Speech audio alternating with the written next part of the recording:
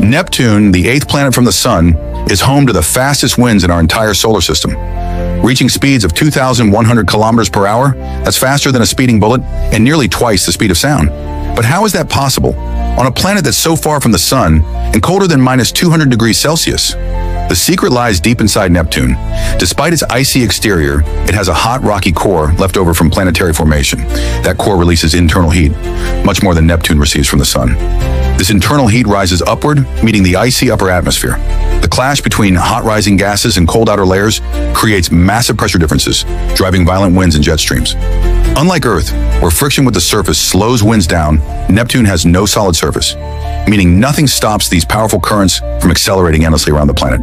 Voyager 2 gave us our first glimpse of this power in 1989, spotting a massive storm called the Great Dark Spot, a storm the size of Earth fueled by Neptune's insane wind speeds. Why are Neptune's winds this extreme? We're still trying to understand, but one thing's clear. This distant giant is far from calm.